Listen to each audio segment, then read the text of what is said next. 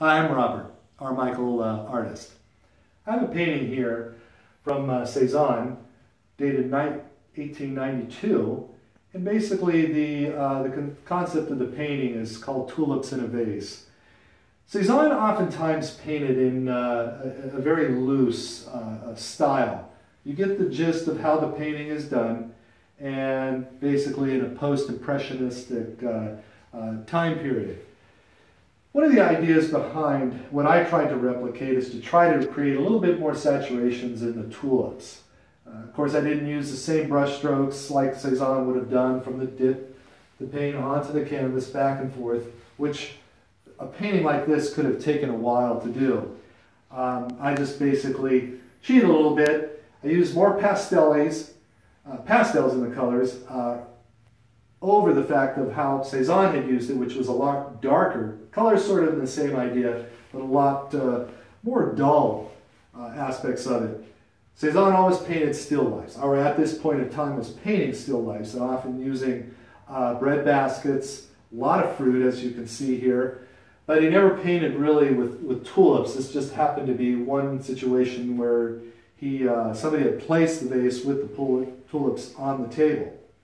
And as you can see, what my interest was is the idea of the paint of the green, the phalos of that green, which phalos is a very, very pronounced color. It's very difficult to cover over because it's pretty intense. When you paint these greens, you have to be very careful because the use of green tends to muddy very easily.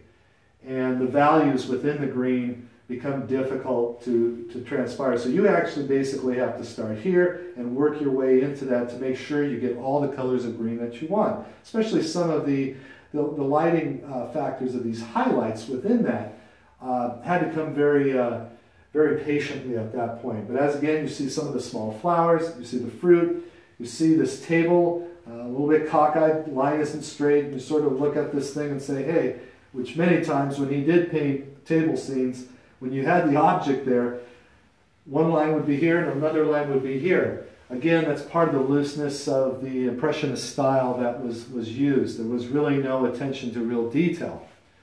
I should say that this actual painting is at the Norton Simon Museum. I was fascinated with it a number of years ago and finally decided to try and put my hand at to try to paint it, and I think it came out very well. Now, here's the frame that I personally use. The frame that's at the Norton Simon around the painting, which is very small. It's really 16.5 by 28.5, which is the original size. And when you use a 6-inch frame to go around, especially as ornate as it was, it has a little set of flowers, and then it kind of comes up with these ornate factors around it.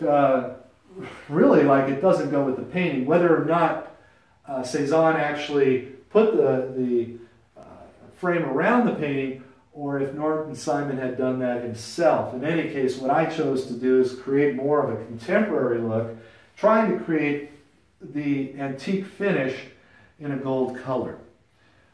So I'm trying to basically use this as a bit of tradition, a little bit antique looking, as well as a form of bringing it into a contemporary style. So I hope you enjoyed it. It was a pleasure for me to actually paint this. Thank you.